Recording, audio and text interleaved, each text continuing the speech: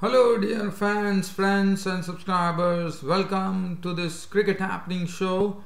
And on this Cricket Happening show, I'll be looking at the Border Gavaskar Trophy series, which is definitely going to be concluding tomorrow, and we will be knowing the winner of this match. Well, as far as right now, we are going into day 4 today, day 4 of the Border Gavaskar Trophy series in the final test match, where the Aussies were actually bowled out for 132, thus setting the Indians 137 in fact, 105 runs for victory. 19 runs have already been scored without losing a wicket by the Indian openers, and now India are just 87 runs away from taking the Border Gavaskar Trophy. Well, what a way this test series has been. It has been an exhilarating test series, I would say, and tomorrow, from right now, one can definitely say that India are favourites, unless the pitch is really going to play some truant, I would say. But I'll be looking into that game and I'll be giving you a sort of a report, as a summary. As you know, there's a lot of cricket happening, so definitely I have to juggle this. And I can tell you that yesterday for India, Umesh Yadav was the hero, bowled with pace and bowled with lots of control, and he was a very difficult customer to deal with for the Aussies. So that was a very refreshing thing to happen, and Umesh Yadav is definitely coming of age as a pace bowler now for India. So that is something I'll be looking at on the third day's play. And the next thing that I'll be looking at is yesterday we saw that the first T20 match. Well, as I'm talking to you here, I am going to take you live to Seddon Park in Hamilton, because a wicket has fallen there. Mitchell Santner has just been dismissed. Actually, it was a ball from Kagiso Rabada which was angling away, one could say, and in fact Santner has actually meekly pushed at it, and Duminy has taken a very good catch at gully, and Santner is gone. Caught Duminy, bowled Rabada for 41, as the score right now reads New Zealand 397 for 6. They are 83 runs in the lead, no doubt about it. In reply to South Africa 314, we are on lunch right now. As the wicket has fallen, lunch has been taken at the Seddon Park in Hamilton, with the New Zealand score reading 397 for 6. Watling is not out 6. I'll come back to that later. And I'll be talking about, just because the wicket fell, I came to you right away, and that is lunch as far as the Seddon Park in Hamilton is concerned. So we'll revisit that later. And also the first T20 between West Indies and Pakistan was played yesterday, and Pakistan won by 6 wickets, and the hero was the youngster. He was blooded in this particular T20 match. And what a spell! He bowled a dream spell on his T20 debut. His name is Shadab Khan. He's a right-arm leg spinner. Did very well in the Pakistan Super League, and here he really came up trumps. In fact, he totally, I would say, mesmerized the West Indian batting lineup. He took some key wickets to really rock the board of the West Indians, as he bowled 4 overs. Giving away 7 runs, and all those 7 runs were just single scoring stroke. There were no boundaries or anything, and he took 3 wickets for 7 runs on a very memorable T20 debut, and there were no prizes for guessing. He was the man of the match. So that enabled the West Indies to be restricted to 111 for 8, and Pakistan actually won the match by 6 wickets, which I'll be briefly talking about, no doubt about it. But definitely I'll be first going towards, and also tomorrow there's also one more news that I can share, that tomorrow it is going to be the second one-day international which is coming up. The second one-day international which is coming up between Sri Lanka and Bangladesh. As you know, the first one-day was won by Bangladesh, and Bangladesh said they are looking up absolutely a changed side now. So Sri Lankans better watch out in the second one-day international. And also the Australian pace bowler, who has been, he was such a express pace bowler, and there was a lot of hopes on this bloke Sean Tate, but unfortunately Sean Tate is burnt out. in the sense he has not played a lot of tests at all, but now a time has come where Sean Tate at the age of 34 has decided to say sayonara to international cricket. So he basically has retired from international cricket at the age of 34. It was very sad that Sean Tate, when he came on to the international test scene, he was one who had once bowled a delivery at 161 kph. So definitely he was one of a great prospects, but unfortunately due to the injury problems he suffered as a pace bowler. He could not play a lot of matches, which was pretty sad, and now finally he has brought the curtain down on his international career by retiring from all forms of cricket. Well, so these are the things, but definitely I'm going to start off with the India versus Australia game because that is the one which is holding a lot of interest. So let's see as to what happened there on the third day. As you know, there is still 2 days play left in this match. So Australia resumed their overnight score with it was the Indians who were there yesterday, and Wriddhiman Saha and Jadeja were the crease. And thanks to this particular pair of Jadeja and Wriddhiman Saha, the score really moved on. In fact, it was a very valuable partnership which enabled India to take the lead. It was a 96-run partnership between Ravindra Jadeja and Wriddhiman Saha. Saha was more of a sedate self, but Ravindra Jadeja was never going any opportunities are begging where he could play those aggressive strokes of his which were hit for boundaries and sixes. In fact, he had 4 fours and 4 sixes in a knock of 63 in his knock, and Wriddhiman Saha was the sedate partner. In fact, Cummins actually forced Jadeja to go for a hook shot, and in the process he missed it and he lost his stump. So he was gone for 63. Very important knock from Ravindra Jadeja, and Wriddhiman Saha's contribution was 31. His wicket also going to Cummins, 31, 2 boundaries, and then the tail was cleaned up very quickly. Kumar not, Kuldeep Yadav 7, Umesh Yadav was not on 2, and the Indian innings came to an end at 332. But thanks to that partnership between Jadeja and Saha, India managed to reach 332 and thus take a very slender lead of 32 runs. As far as the bowling was concerned, Nathan Lyon went on to pick up a 5-wicket bag, 34.1 overs, 5 innings, 92 runs, and 5 wickets for Nathan Lyon. Josh Hazlewood, 25 overs, 8 minutes, 51 runs and 1 wicket. Cummins was among the wickets as well, 30 overs, 8 minutes, 94 runs and 3 wickets. I thought he bowled well. Keefe had 1 for 75, and as far as the Aussies were concerned, now this is the real story. 32 runs in the lead, India trailing by 32 runs. Australia started their reply, but probably they probably would have never expected this, that Bhuvneshwar Kumar and Umesh Yadav with the red cherry were posing a lot of problems to the openers. In fact, there was one of the deliveries from Bhuvneshwar Kumar actually hit David Warner on his shoulder, and it was a tremendous spell of pace bowling from Umesh Yadav. He was looking very pacey. At the other end, Bhuvneshwar Kumar was bowling some testing lines, and Matt Renshaw and David Warner had to be really being careful. And then finally the breakthrough came because of that relentless effort that Umesh Yadav was putting.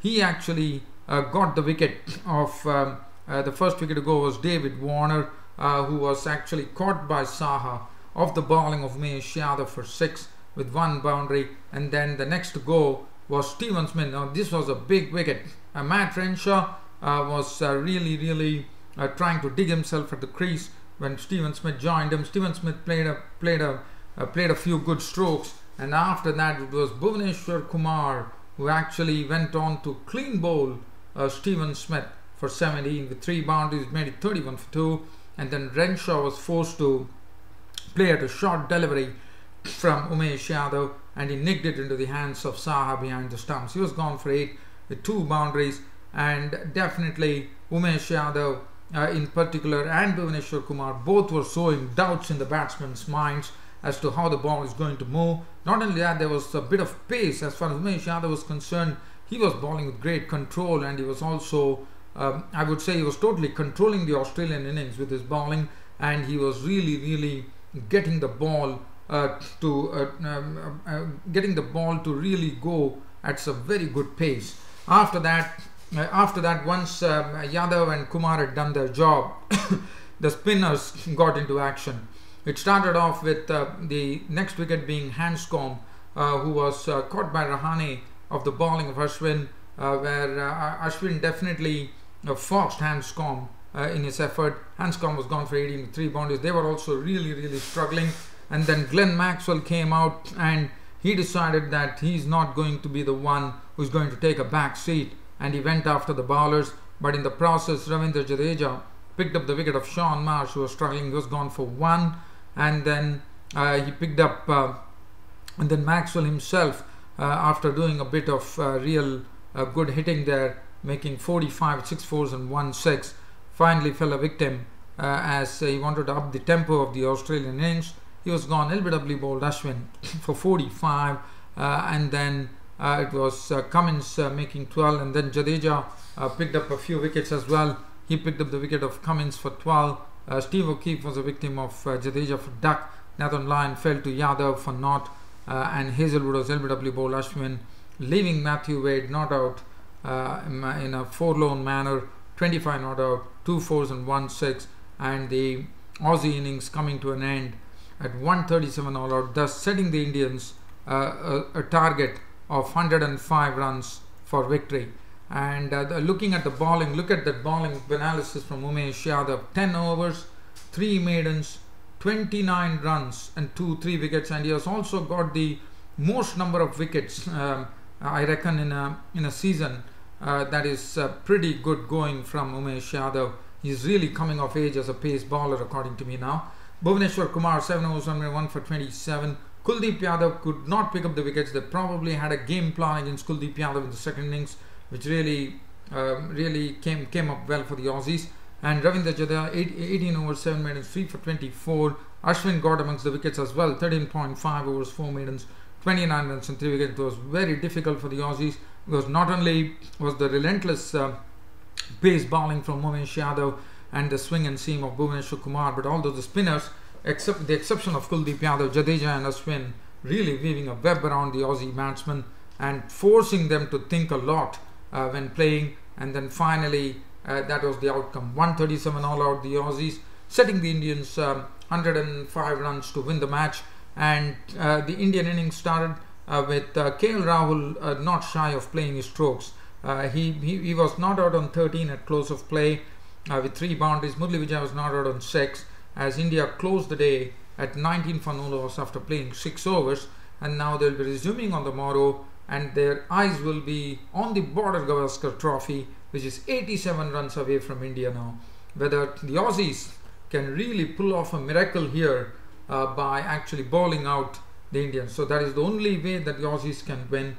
Otherwise, India, one could say that India would have won the Border Gavaskar trophy. And time is not a constraint at all. There's a lot of time in this match. There are 2 full days left in the match, so it's not a constraint at all.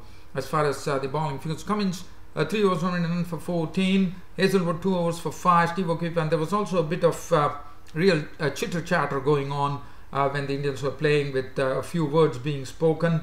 Yes, that is something we know, that these tactics will be resorted to just to really shake the morale of the batsmen. And definitely this is something expected, but as I said, it's always friendly banter. So it was something which has been regularly happening in this series. But definitely that really makes cricket more entertaining and interesting, no doubt about that, as far as it is a friendly banter. So that is as far as the India. So India definitely eyeing victory here, 87 runs away from taking the Border Gavaskar trophy. So the next match that I'm going to talk about is the first T20. As I said, the first T20 which was played between Pakistan and West Indies. The West Indies were totally befuddled by a young bowler by the name. Pakistan surprised by actually blooding him in the first match itself. And what a debut for this youngster, Shadab Khan. He is a leg spinner, right arm leg spinner, and he totally, as I said, befuddled the West Indian batsmen. They probably didn't even expect that. Things were going on pretty steadily in 2 overs. They had added 13 with Lewis and Walton at the crease. But once Ahmed Shahzad showed some good reflexes in running out even Lewis for 10. Now after that, Shadab Khan taking over, He got Walton. I mean, they were not able to read the wrong one, the googly, and the one which was not spinning away. And Shadab Khan definitely looks a good talent. He picked up the wicket of Walton for 18 with 1-4, 1-6. And then he also picked up Lendl Simmons by clean bowling him for 1. Samuels went to the victim to Imad Wasim for 7.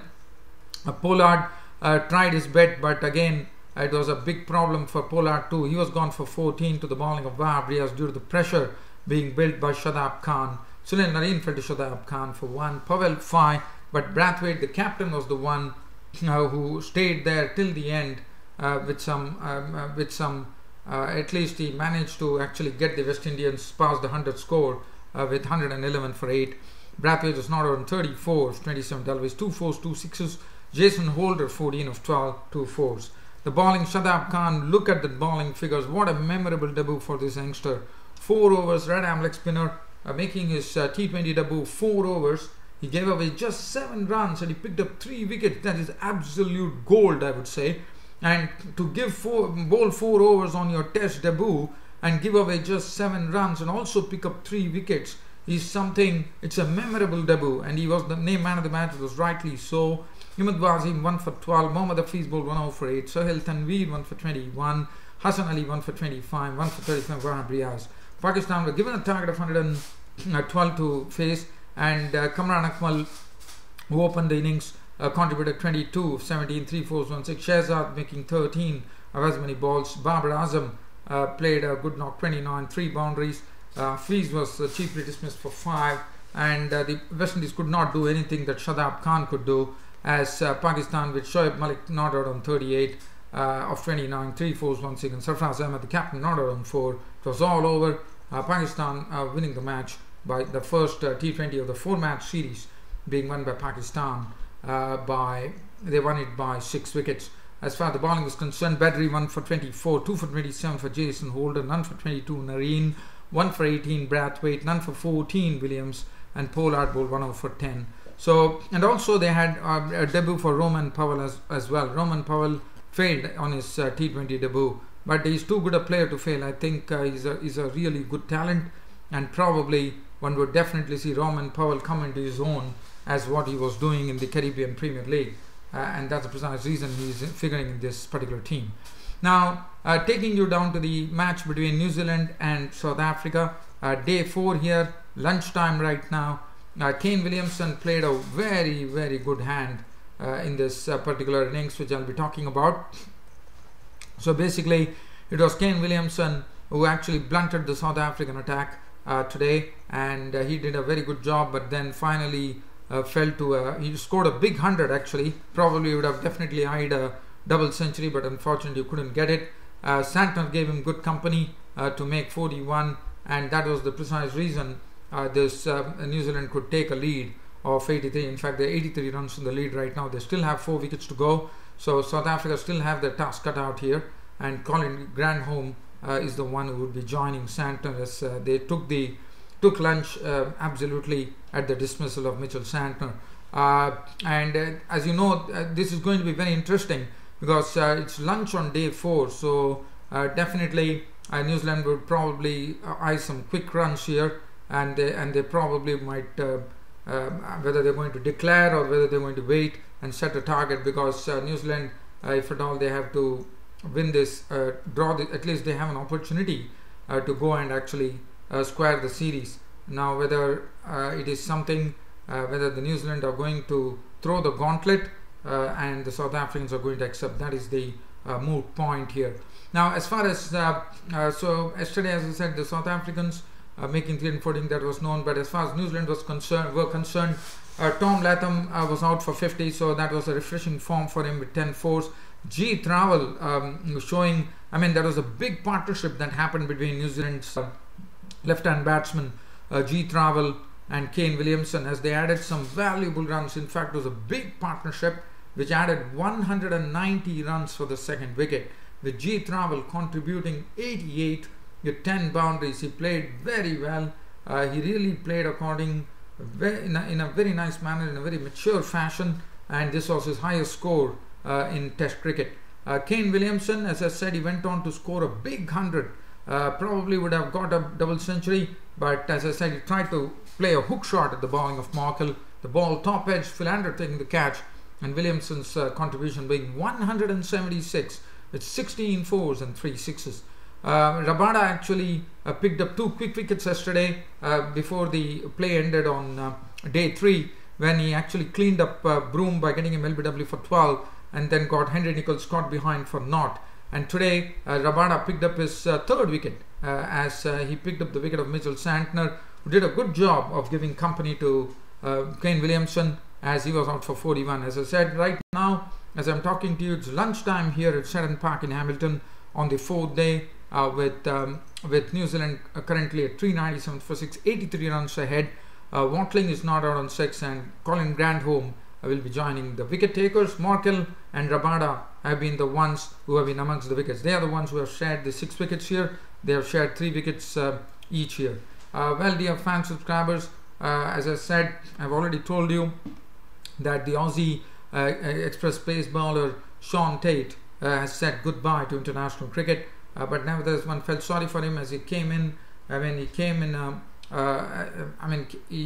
with lots of pomp, no doubt about it, but unfortunately due to the injury, as fast bowlers normally tend to suffer, as we all know, he was the one. He was really genuinely quick, and it was very sad to see.